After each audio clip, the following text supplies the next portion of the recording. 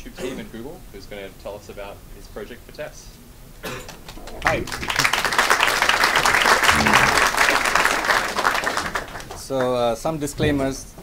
This is the first time I'm talking about this, so it's not rehearsed. So I may fumble around, so excuse me if I do. So as Andrew said, my name is Sugu. I work for the YouTube team, and I'm not part of the Go team, and but actually I like them a lot. We started Vitess around 2010. That was about 3 years ago. That was the time when Go was just announced, and people were experimenting. And our main decision to use Go, when you read up about the language, you don't really know how far you can go with it. But we made our decision based on the Go team and where they are coming from, how they are thinking, and we kind of liked the way they were thinking. They were minimalist. They were not trying to just keep adding bells and whistles. They were actually trying to remove stuff that is possibly unnecessary, simplify things, and making the right trade-offs. So we felt like they were heading in the right direction in terms of language design and what they wanted. And even their libraries, when we looked at them, looked like it had a lot of maturity in how they thought about it.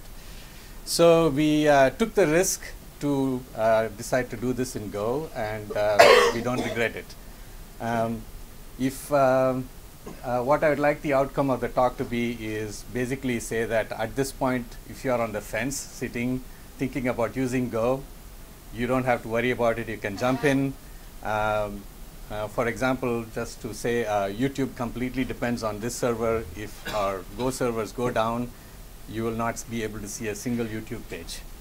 So that's how much we depend on Go. Actually, before I jump into the details, I have a large number of slides. I wanted to get a quick idea about whether you want to hear more about Vitess or you want to hear more about the Go experience that we had, some of the Go stuff. How about Vitess? How many of you want to hear about Vitess? There's like 5. How about Go? 5 more. Okay. So I will probably try to do 50-50, and I'll try to finish about 15 minutes early for questions. So what is Vitess? It's basically a scalable and efficient storage solution for the web. So in other words, YouTube is the ideal customer for Vitess because that's the reason why we built it. But if you are actually writing a web application and you want a scalable solution, and you're starting off with MySQL, and then eventually when MySQL runs out, you want to know how to scale, you can think about using Vitess to keep scaling while you continue to use MySQL. So what does Vitess give you is, on one side, it gives you a set of tools to manage your MySQL instances. And on the other side, it also gives you a set of servers that actually run on top of MySQL that actually optimize MySQL performance, that actually make it go faster, if you can believe it. I will give you share some numbers about how we managed to do that. In terms of, I don't know how many of you are familiar with NoSQL and MySQL. On one side, there's the MySQL, which is pretty good to get started. It's relational, which means that it's functionally very rich. It can do lots of tricks. But it's also, because of the fact that it's a relational database at heart, eventually it runs out of steam when you start to scale. So on one side, that is a problem that MySQL engines have. On the other side, we have NoSQL databases that don't have trouble scaling, but then when your application becomes more complex, you start to run into limitations about what a NoSQL engine can do, especially in the areas of indexes. They don't support secondary indexes. They don't support joins. I think people are it's mainly because NoSQL engines are still relatively new. Some people are trying to add these things, but if you want transactions and all that, that's very difficult code to get right, which actually MySQL already has managed to get right. So what Vitess tries to do is actually kind of go in the middle. It basically takes MySQL and makes trade-offs on the relational aspects of it and kind of push it closer towards NoSQL, but not all the way. So which means that you can scale you can keep on sharding, you can keep on growing, but you also don't lose transactions, you don't lose joins and indexes. So that's more or less what Vitess is. Basically, again, our philosophy is make the right trade-offs so that you don't lose everything. So this is the kind of what I'm going to go through is more or less the story that YouTube went through when we started to scale. When YouTube was founded, it was just one simple single database. But as soon as you do here, you will run into one of those problems sooner or later as you start to scale. Your data size can go too big. It may not fit in one database. Your QPS could be too high. The database may not be able to give you the QPS that you want. Uptime becomes a problem because sometimes you have to do maintenance on it. You go alter a table, then you have to bring down the database. You have to take backup. That's also another problem. Crash recovery, sometimes it crashes and then you lost all your data. And also, eventually, sometimes the number of connections you make to the database can also become a problem. The reason why I say let's ignore this for now is because usually number of connections is a problem that you face when you've gone far ahead with your scaling solutions. So the first thing that people do is add replicas. There's a master database and you add replication. That immediately gives you a big breath of fresh air. A whole bunch of problems are solved. There's no backup issues because you can take backup from a replica. You can distribute your reads across multiple replicas, so there's no more issues with reads. Your QPS goes up, and there's, like I mentioned, there's no issue with, if there is a crash, you can immediately fail over to a new replica and continue serving. So this is actually the biggest bang for the buck you can get from trying to scale MySQL. But this is not enough. Eventually, the next problem that you'll end up solving is that sometimes you want to use replicas for full table scans where you're doing like MapReduce kind of stuff where you're mining data, and then you want to also at the same time serve OLTP traffic, which means that the web servers are hitting the database. The query patterns are very different, and for cache to be efficient, you usually split the data into categories. You say, I'll reserve one database for just MapReduce kind of jobs where you can do your full table scans, and then I'll reserve another database for web traffic, which will basically do random access reads into give me the info about this user and that kind of stuff. So that improves utilization. Actually, that will buy you some time in terms of scalability because you basically used different caching to make sure that you can keep working with the hardware that you have. But eventually, this will also run out of steam because you still out of steam because eventually write QPS is going to become a problem. There is only one master, and you can't keep on increasing the write traffic to that master. At some point of time, the disk is going to say, I can't write any faster than I'm writing now, is when the next thing that happens where we do sharding, where we say, okay, we split the master into ranges. All of you are familiar with sharding, I assume, yeah. So you split the master into ranges, which means that you divide your write traffic. So write QPS is gone as a problem. Data size is not a problem anymore because sharding solves that problem also. But then you've introduced some new problems. You introduced the problem of tracking categories. You've introduced the problem of write uptime because, hold on, write uptime, yes, write uptime because you cannot, if a data center goes down, then there's no place to fail over to. There are still complex client issues. Now that you're sharded, your client becomes a lot more complex because they have to figure out where to send the traffic. The resharding itself is a problem with MySQL because MySQL allows you only to replicate an entire database to another. It doesn't allow you to split a database when it replicates. The number of databases is also growing, so that also becomes a growing problem because you don't know when something goes down, you don't know which replica it was, so you need to start tracking all these things. And like I mentioned, disaster recovery is another problem that you'll eventually. So if you've gone this big, you probably care enough that if an entire data center goes down, you want to be able to recover somewhere else and continue serving traffic. So far, so good. No more questions? No questions so far? Okay.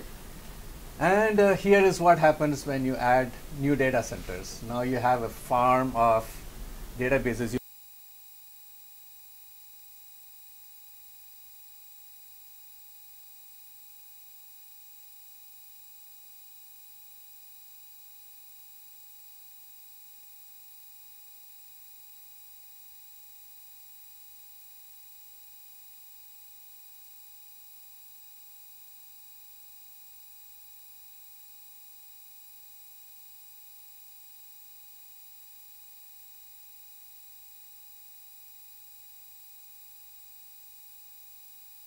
Not in this particular order per se, but this is basically where we are now. We have the only things that have happened on top of this is we now multiple of these databases, and we also have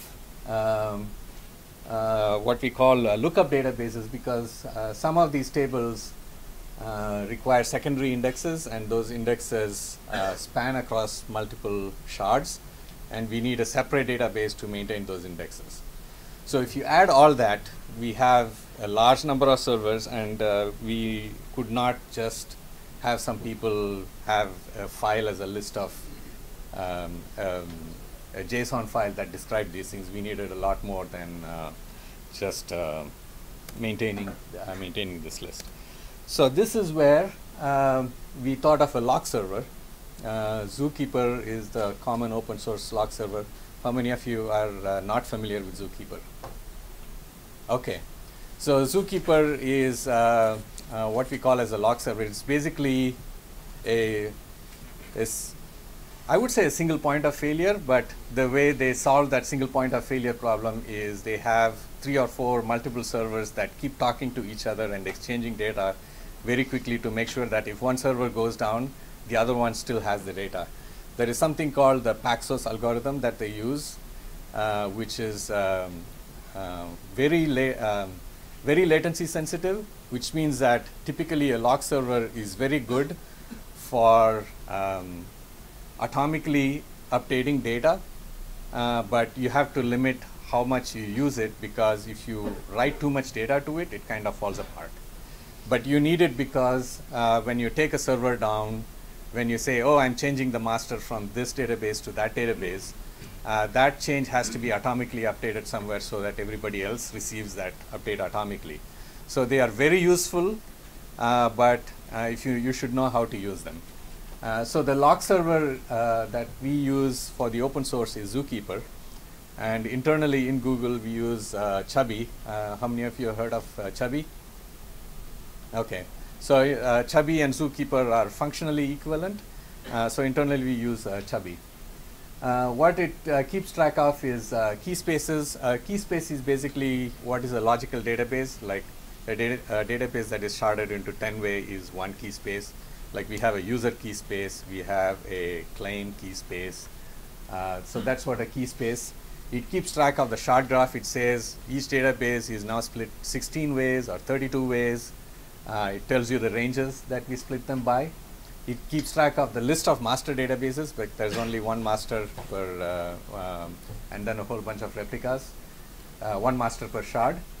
And it also keeps a list of data centers. You say, right now we are running in 5 data centers, and these are the lists, or 7 data centers.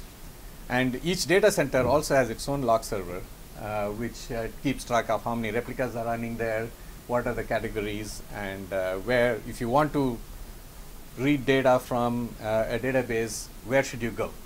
That's the serving graph.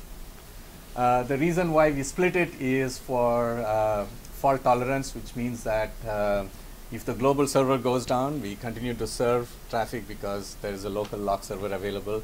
If the local log server goes down, there's still other data centers that can take traffic.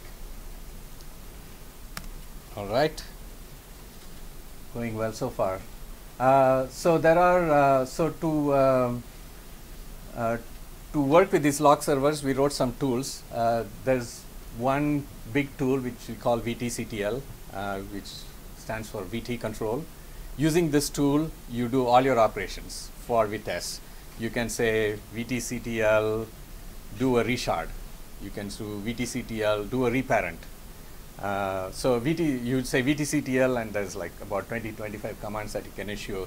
Pretty much everything that you need to do to maintain that big farm of databases that I showed, you can do using VTCTL. The way it does it is it registers an action inside the log server saying that I'm going to do this work, and then goes and performs the work, and then comes back and updates the log server. Okay, the work is done, and then all other services are listening on that log server, and then they pick up from there and react to it accordingly, depending on what the change was. So there is also a web server that kind of reads from that log server and tells you where things are. So if you go to the web server, it'll say, okay, these are your masters, these are the databases that you have, these are the replicas, and you can click on each replica and look at what is going on there. So that's just a convenience. And then, any questions? Yeah. And then we have servers. These servers, we wrote them for both simplification, improving performance, as well as management. So VT Tablet actually is a proxy server. Every MySQL instance that we run, there's a VT Tablet in front of it. Actually, none of our applications directly talk to MySQL anymore. They all go through VT Tablet. It gives you an RPC API, and you send it queries, and then it returns results for those queries. So pretty much, as far as the application is concerned, you are talking to a database engine. You don't even know that it's MySQL, even though underneath it is MySQL. The first thing that VT Tablet did was to pool connections. For example, when we at some point of time, this was in 2011, we ran out of memory because our connections were so high. I think we were at about 4,000 connections, and MySQL just couldn't handle more than that. And when a server went down, a new server came up, and like all web servers connected to it and made 4,000 connections, MySQL would immediately die again. So it's like the thundering herd loop of death, where you are never able to recover. So the first thing that VT Tablet did was accept as many connections as you like, and then pool it into a limited number of connections. Actually, if you MySQL, you can max out MySQL with just 8 connections.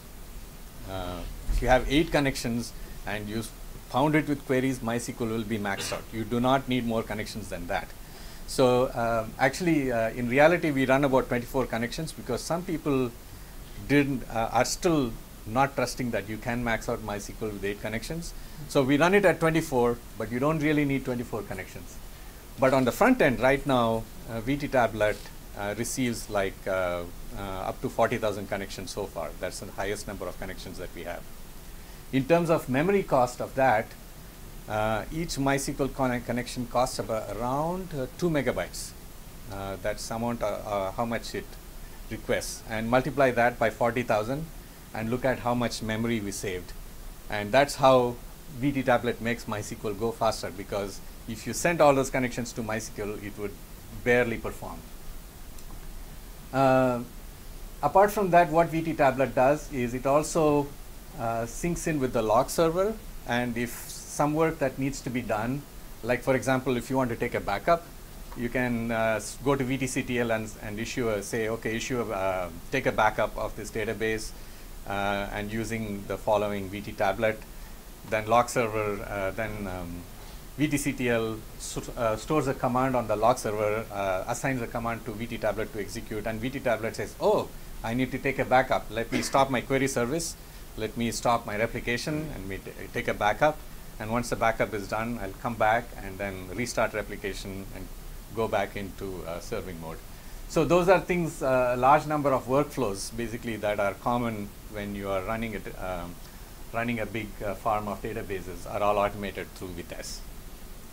The VT Gates query server solves the complex client problem. It's actually one level above VT Tablet. What it does is acts as a single server and hides the fact that there are multiple shards in the background. So when you want to, so right now we are at a phase where we are transitioning from VT tablet to VT gate. We should be done with the VT gate migration in about a month or two. And that should also, it's available right now, but it's in the process of, it's not functionally fully complete. But once that is complete, you will stop connecting to VT tablet, you will connect to VT gate. Its API is very similar to VT tablet, except that instead of talking to a single MySQL server, you are talking to the entire farm.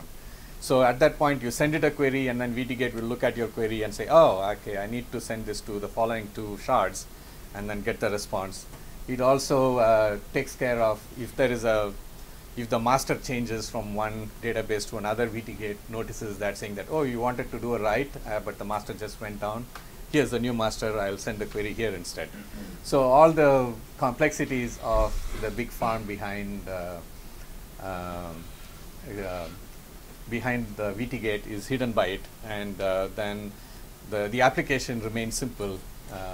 So that should help you with as you. In our case, we actually have a complex client, and now we are simplifying it. But once Vitess is released, if you have a simple client, it will remain simple, because as you scale, you just continue using one server, which is VT gate, and it will keep hiding the fact that you are sharding underneath. Here's a view of how things stand. You can see that there's MySQL databases in the bottom, and there's a VT tablet, one each for each of those, and there's a VT gate that sits in front, and the application just connects to VT gate. This means that VT gate has actually a SQL parser. VT tablet also has a SQL parser, which I'll talk more about as we go. So they understand queries, they know what to do with them. And VT tablet and VT gate talk to the metadata, which is the log server, Zookeeper in our case. And on the other end, VTCTL, using VTCTL, you issue commands. Those commands get updated in the metadata, and these guys pick up the change or perform actions if something needs to be done. This is the view, and VTCTLD is something that is there for you to browse what's going on in there. We have some command line tools also called ZK, where you have file system like an API. You can do ZKLS / VT / master, show me this, and then it'll give you nice JSON files that you can look at to see that represents the metadata. Any questions on this so far? So far, so good. All right, I'm going to speed up because I want to also spend time talking about Go. So this is basically what Vitess does for you. Is it takes you from point A to point B, hopefully with not you having to rewrite your app a lot based on the fact that you're changing things underneath. Why servers? Mainly because the problem with MySQL is that it's a relational database at heart, and it is meant to stick to the contract of a relational database, which means that there are some very tough decisions, compromises that it has to make. For example, transactional safety. You have to have transactional safety, otherwise you are not a relational database.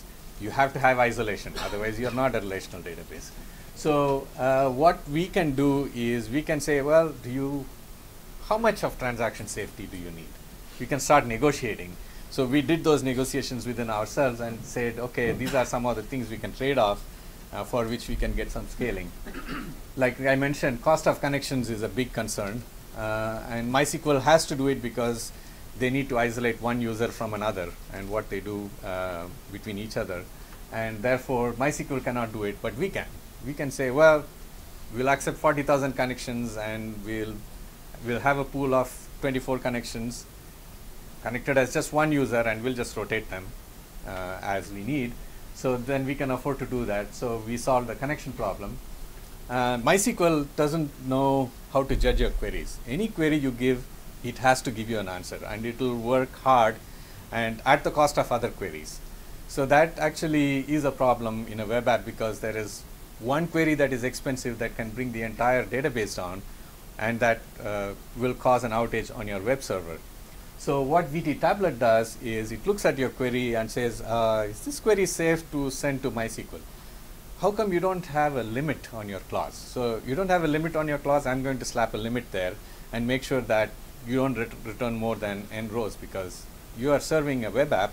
You shouldn't be asking for a full table scan, for example. So you, when it sees queries like that, it puts limits and protects the database. And like if it sees that a query is running for too long because maybe it's scanning some index, it'll go kill it. Say, oh, this query is running for too long, I'm not going to allow it to run. So while it makes these decisions, what it helps with is it helps the website running, because other well-behaved queries continue getting served. The other problem it solves is the MySQL buffer cache is designed for table scans, which means that when you read one row, it will not read just that row, it will read the entire block of memory, block that the row is stored in. And those are 16K blocks, and if your rows are only like 10 bytes each, for every row that you're reading 16K blocks of rows. And that is actually good if you're doing full table scans, you're doing MapReduce kind of work, but it's not very good for web traffic, because web traffic is say, show me information about this user, show me information about this video. So what VT Tablet does is have an alternate cache, which we call the row cache, which caches only rows, and it actually, I'll talk about a little bit more about that later. And that row cache increases MySQL serving capacity by manyfold, something like 8x. Like a typical MySQL server would be able to do about 10,000 QPS. If you added a buffer cache for the right kind of web traffic, you can probably multiply that up by 8 times. Like we haven't really maxed it out yet, but I've seen like typically QPS in the range of like 80,000 from just one box, and we are barely using like half the CPU that the box has. So there is a lot you can get out of it. Typically people use memcache, but the problem with memcache, like applications do their own memcache solutions, but the problem with that is that the memcache becomes stale, because how do you keep it up to date? Whereas VT Tablet keeps the row cache up to date, which means that the data that you get is as up to date as the database that you're getting it from. So MySQL doesn't blacklist queries. For example, if you see that there is a query that's causing a lot of trouble, you can immediately go to VT Tablet and say, okay, don't allow this query anymore, and then it'll start returning errors on those queries so that your site can keep running. And also when eventually when MySQL starts to run out of steam, it doesn't tell you much about why. It's very difficult to find out why MySQL is suffering. There are some tools which you can use to run, but this is where actually now, this was actually a very unimportant part of VT Tablet, but now it's actually one of its greatest strengths. It tells you everything that's going on, and it's very useful. It tells you in this query category, this is the query category that's actually causing you problems. This is the table that's causing you problems. So it can give you stat about table level. You can actually, if you have absolutely no clue what's going on, you can say, okay, give me a dump of all the queries, every query that executes, and every stat about that query. How long did you spend waiting for MySQL? How many rows did you return? How much memory did you use? So it tells you everything. And then you can, it comes as a file that's awkable, and then you can run your whatever tools that you like to analyze and say, okay, this is the query that's causing problems. So that's actually one of the things that we have used a lot of recently.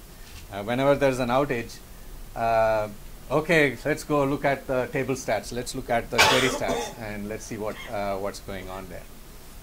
And on the other side, because of the fact that we have sharded, we need some abstraction. We need the application to remain simple, and that is the other part that we need servers for.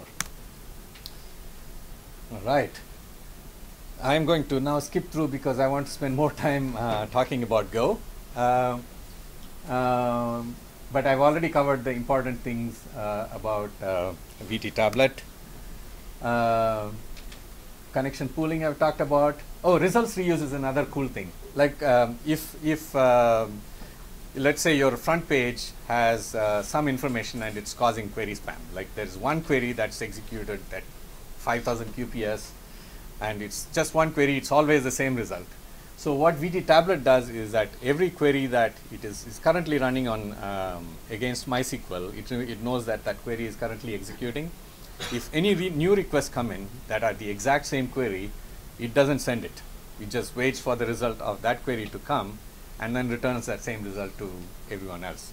It's brain dead stuff, but I can't tell you how much it has saved us. Because YouTube is a site where a video suddenly becomes popular, or somebody who has 250,000 videos, they suddenly get featured on the index page, and suddenly the index page is fetching 250,000 videos for every index hit. So when these things happen, VT Tablet saves you by just saying that at any given point of time, only one of those queries will run, not 10,000 of them. So VT Tablet has an SQL parser, which means that we invested into a parser because we felt that once we can parse, we can have better control, and that's beginning to pay off. There's lots of cool tricks we can do. We can now blacklist queries by all kinds of things that you typically cannot. And I've talked about the row cache. Oh, the other thing that we can use the row cache for, that VT Tablet can use the row cache for, is not just for primary key lookups. Like if there is a query that comes that requires an index scan, what VT Tablet does is it looks at the query. Oh, it looks like this is going to be an index scan. So let me just scan the index, get the list of primary keys, and then see how much of it is in the row cache already. And then I get the stuff from the row cache. The only stuff that I go to MySQL for is stuff that is not in the row cache yet. So it also makes MySQL go faster with those techniques. There are also fail safes that I talked to about. There's transaction management. I limit the row counts. I limit the number of transactions. MySQL will die if you open too many transactions. If you have over 1,000 transactions open, it'll just die with rollback segment errors. I have timeouts. We have blacklisting. So all these things basically have helped YouTube stay up. And also we have DML annotations, which means that every write query that comes in, we know which row it changes, that we can later use for other things. That I'm going to skip because I'm beginning to run out of time. So here's what a block diagram of VT Tablet. There's an RPC service on top, which actually we use Go's RPC for. There's a query parser which actually caches plans, which means that a query is parsed only once. Once it is parsed, then there is a execution plan that is built for it, and then we reuse only the execution plan. There are goes through the query rules to make sure that nothing is blacklisted. It reuses results. There's a connection pool, and there is a transaction pool.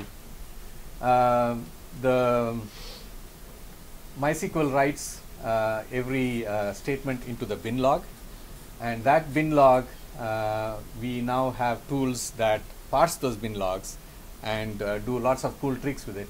One of it is to invalidate the row cache. So if you made a statement that changed a row, what we do is we continuously read that bin log. It says, oh, this row has changed, let me invalidate the row cache. So that is how we keep the row cache consistent with the database. We also use it for filtered replication. So when you say I want to shard my database into 16 or into 8, the filtered replication can read each statement and split the rows. This is something that you can't do with MySQL standard replication, but you can, when you want to do sharding, it will do the split. And we have a workflow that fully automates this, which means that you say go reshard, and this is the key space ID, this is the key on which you have to do the sharding, and VTCTL will start the workflow that will initiate this filtered replication. So basically at the end of replication, it will say replication is done, you are ready to switch traffic from the old scheme to the new scheme, and then you do the scheme, which should take a few seconds to switch. and then you're up on the new scheme with multiplied read and write capacity. And there is also the update stream, which is if you want to export your data continuously to an external server like Bigtable or any other service that you want to store into for other processing that you want to do, you can subscribe to the update stream, and that will tell you that will basically stream a list of rows that are continuously changing. So you don't have to keep on doing full table scans to get an update of what has changed. All right, Vitess is production ready. It is unfortunately right now only we can operate it. It's not quite ready for unsupervised use, but it will be ready very soon. We are very, very close. Probably in about 2 months. You can download it. It builds. We use it internally. It's just that we don't have enough documentation, and we are also making changes.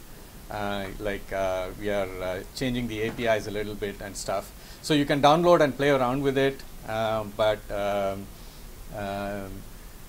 you can probably use it for production also. I mean, we use it, except that you may need to send us a lot of emails, and we may have to answer a lot of questions if you have issues, which we'll be glad to do. We are a team of 5 people, and we are all super excited about this project. Here's some stats for you. VT Tablet serves all of YouTube's MySQL traffic. It's been in production since 2011. We have between 10 to 40,000 connections, and these connections, like when a server goes down and we bring up a new master, these 40,000 connections get made within a few seconds. So you bring down a master, bring it up a new one. Within 5 seconds, all 40,000 connections have been made. No downtime, no thundering herd. This I take no credit for it. Actually, it's all thanks to the Go runtime, because it's really, really that efficient. It's just Go code. It vastly increases MySQL's serving capacity, and if you operate at this size, the thing that you value most is the logging and statistics, and you want to know everything that's going on, because when there is trouble, you need information, and that's what VT Tablet gives you. And we are getting ready to launch Row Cache. We have done benchmark tests. They are looking very promising. In terms of QPS, we serve about 500,000 QPS approximately. That's what VT, well over 500,000 is what I would say. And once Row Cache gets enabled, there's going to be an order of magnitude increase. Probably it will increase to 2 to 3 million QPS is what we are looking at. We only have estimates. We don't know exactly. Maybe the next time I'll talk about this, Row Cache would be launched. So basically, all Go code, huge QPS. You should have no fear of Go scaling. YouTube completely depends on it. There was one outage when all our databases went down due to operator error, nothing related to Go, and YouTube was down for an entire hour completely. Total blackout. It was probably in the news. It happened a month ago, I think. Yeah, every time YouTube goes down, it's the news. All right. I will jump into Go. These are final words. Google, we depend on Google MySQL. There is something called group ID that we need, which is very important for remastering. So we do depend on Google MySQL. We are looking at MariaDB compatibility, and the later versions of MySQL have a group ID also. We just have to test against them. We use Zookeeper, use Go 1.2. Awesome. Go 1.2 made some of the best changes that Vitess gained from. We use Python mostly for clients, and we have other miscellaneous tools which you can get through apt-get. I'm going to skip over VTGate. So the RPC protocol that we use is actually a fork of Go's RPC. The only thing that we have added is a call context, which means that every time You get called, there is a context that tells you which IP it's coming from, because that was important. When there is a server-side problem, you will say, oh, there's this query that's bad. I don't know where the query is coming from, and then the call context tells you which IP it's coming from. We also added streaming for it, because if you're doing a full table scan, a simple synchronous RPC API is not enough. So those are two things that we added. And there are few more things that we added. We added some security, SASL authentication, SSL. We right now support BSON, GOB, and JSON. That way, Go's RPC is very modular. You can plug in any encoding that you want, and it's very simple. These are the things that we support natively, but if you want to add thrift or protobufs, it should not be a problem. And we support Go and Python clients. All right, finally, Go experience. Vitess and Go. It was rough in the beginning, I have to be honest, because when we started using Go, it was not mature. Some of the biggest challenges we faced were, let's see, some of the biggest challenges were with respect to garbage collection, the runtime scheduler, the ePOL, the network code. But I have to say special thanks to Dimitri, who single-handedly solved all those problems for us. I don't know how many of you don't know Dimitri.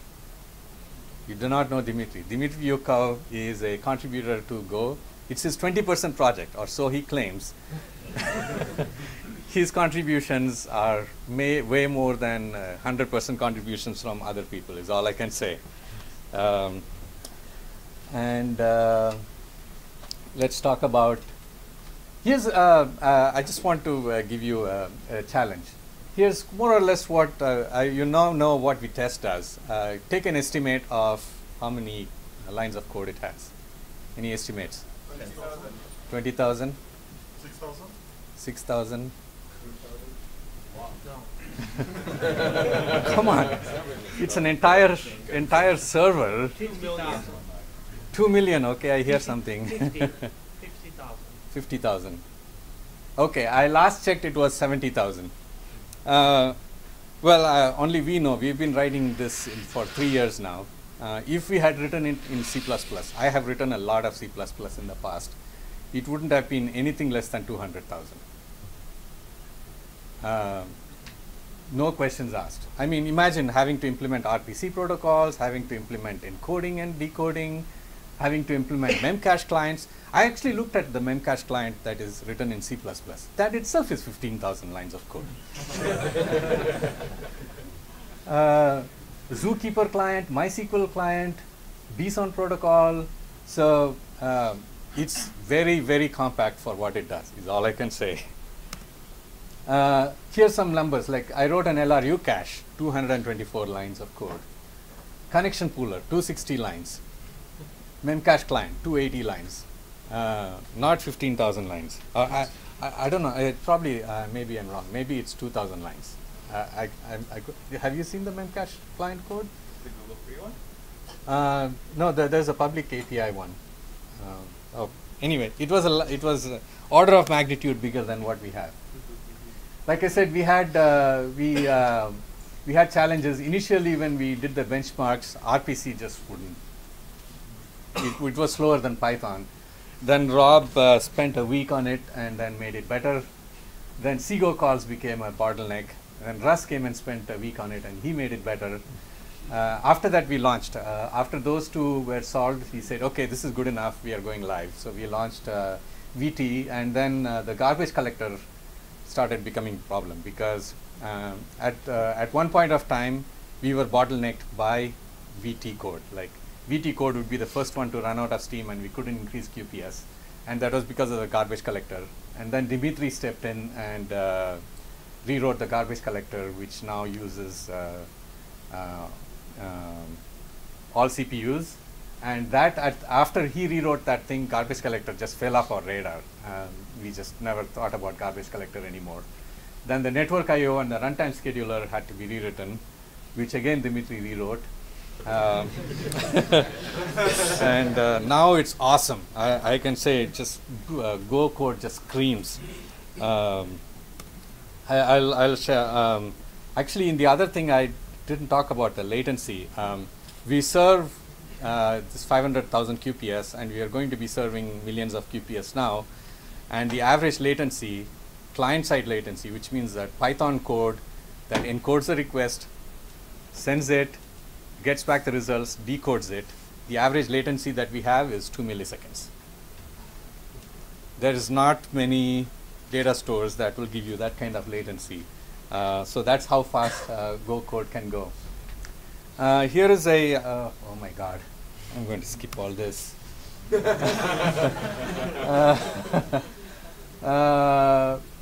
Tools. Here I would talk about debug pprof and debug vars. Those are your friends. If you're going to scale, those are two things that will tell you where you're using memory, where you're using CPU, and debug vars export a lot of variables about what you're doing, and that will tell you internals about what's going on. Let's see. I want to skip over to, oh, this I need to talk about. You have to talk about generics, right? So generics. You don't have enough time. I don't have enough.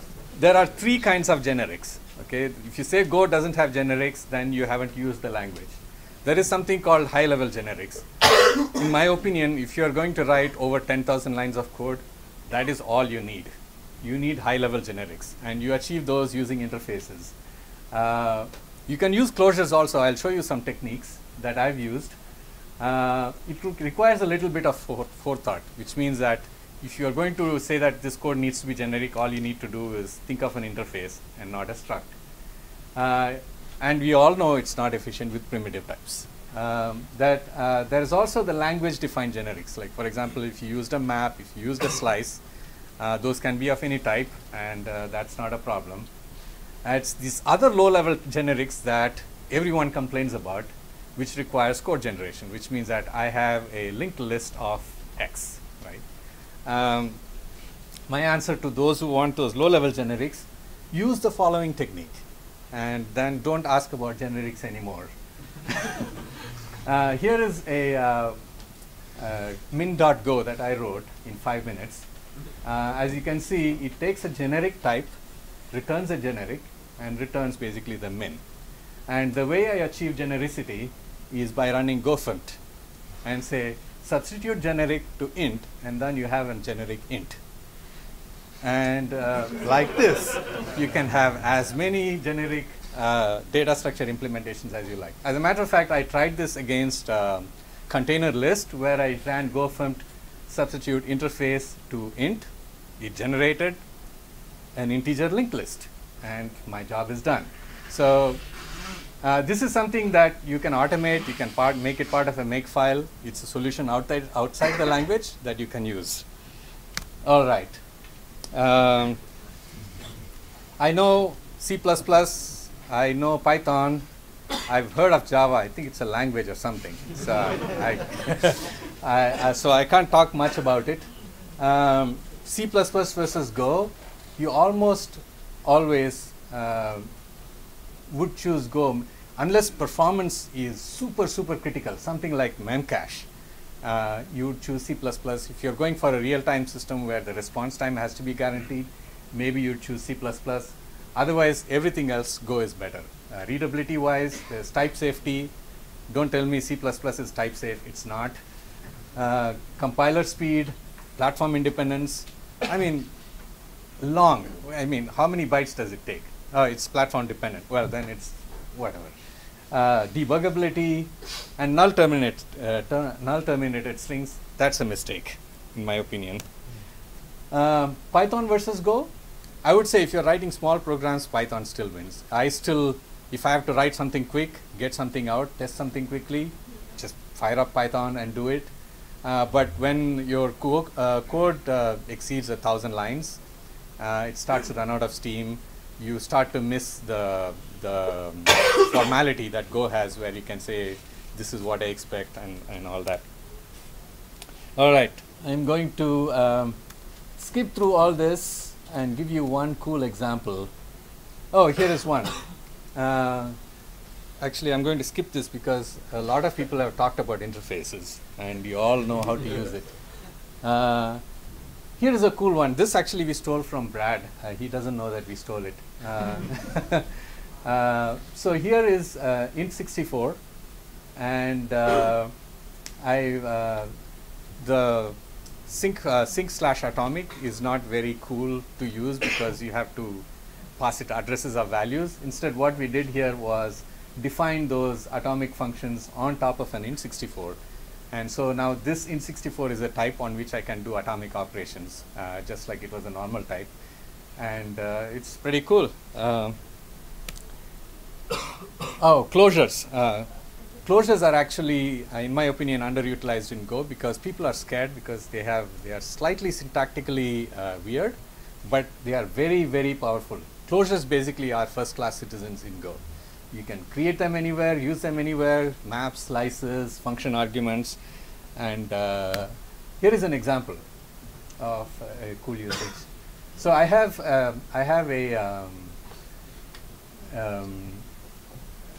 an implementation that has to do begin and execute. They are different functions. It has different, like you see, begin actually just returns an error, execute accepts a query and returns a result. But then both these functions have to be executed on a connection, but I want to add retry logic. I want to say, oh, if it's a failure, then I want to retry 3 times, and then after I retry 3 times, only then I have to return an error. So in this case, what I do is I have written a with retry function that's completely independent of these two. What it accepts is actually another function, and calls that function, looks at the return value, and then if the return value is fine, it returns it, otherwise it retries. And the problem typically is that if begin and execute had the same signature, you could have defined retry to have that. But in this case, they have different signatures. So the technique I use is that within begin, I say return with retry, and I create a function on the fly that satisfies the interface that with retry expects. And then it calls internally begin and returns the correct error. But then in execute, as you see, it does the same thing, except that it sets a local variable as the result and returns the result at the end. So you can do, I think you must be familiar with Python's closures, Python's decorators. So this is kind of similar to that. I thought it's a, so basically a closure is basically a single interface function. That's basically how you see it.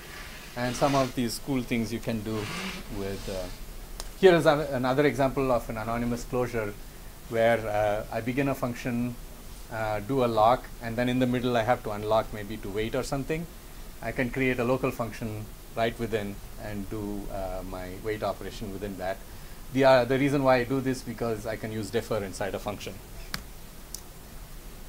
Switch on types are cool. There are many places where you can use this instead of enums. And Vitess has a bunch of reusable parts. You can reuse the BSON library.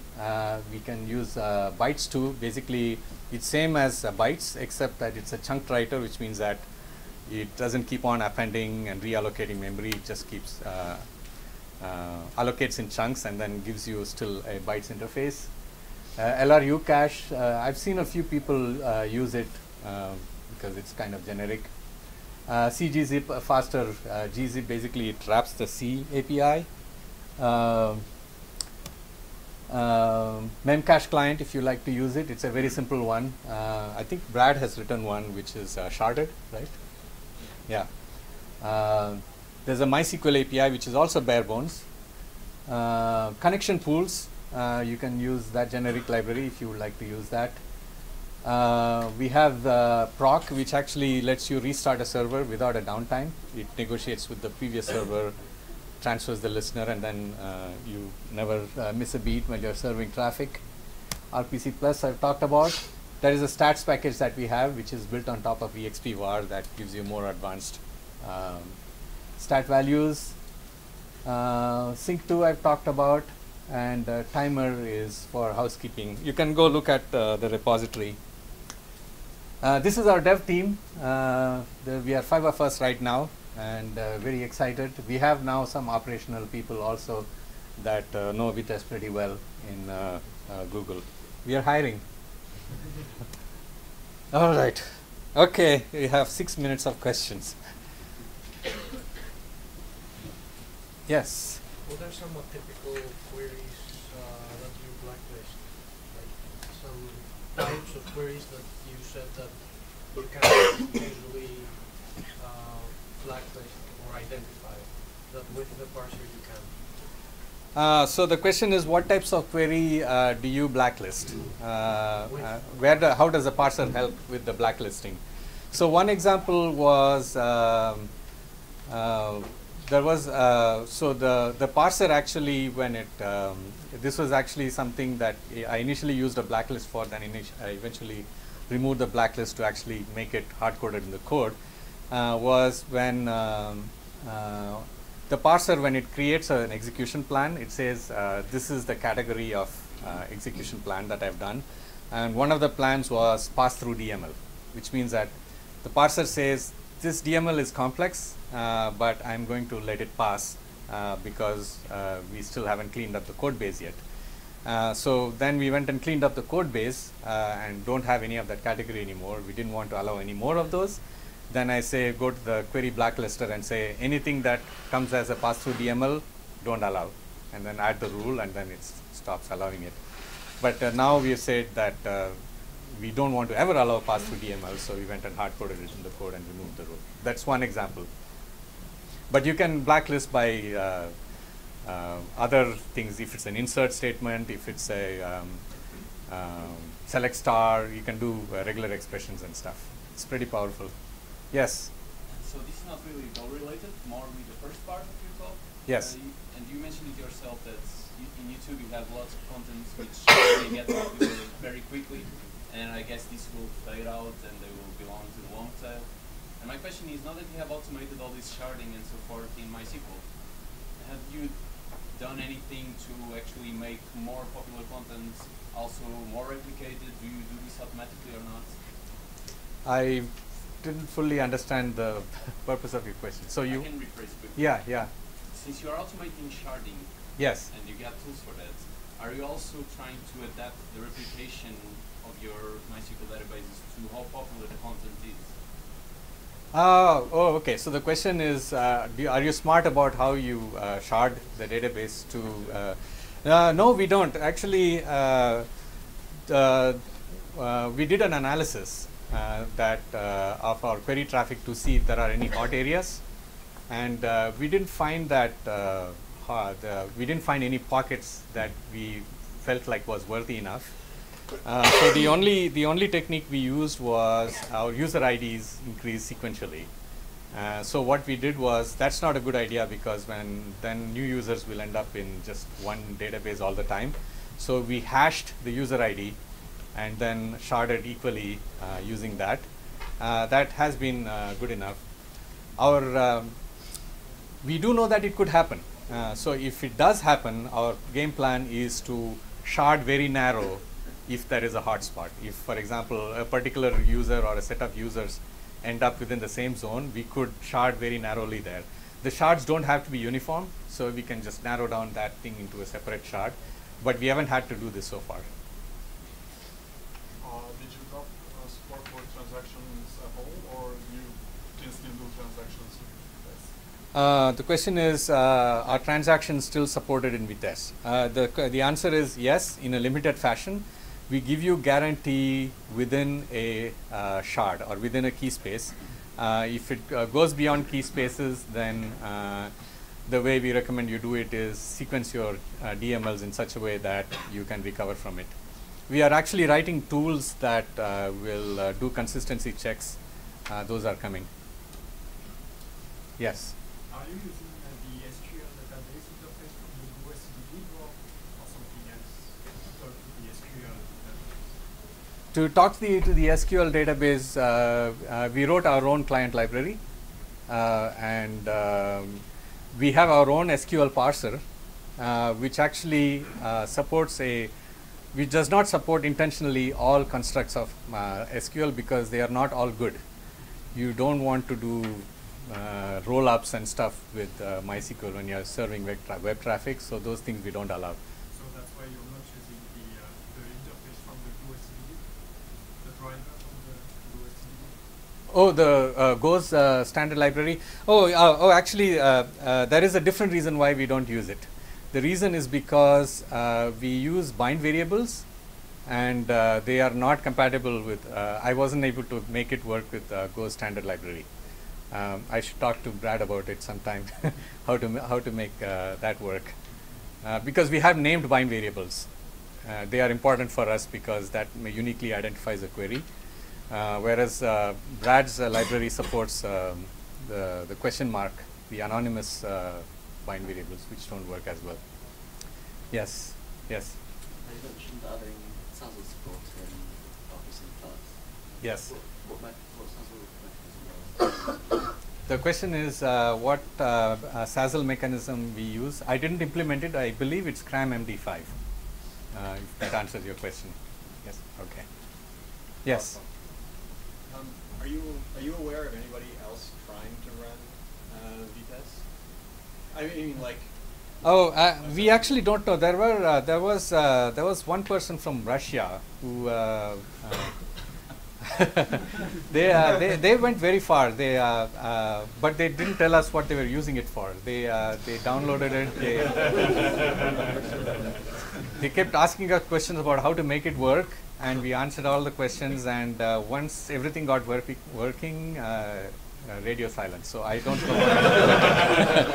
I don't know what they're using it for, or if they are using it. So we don't know that yet. Okay, thank you very much, Sugu. Thank you.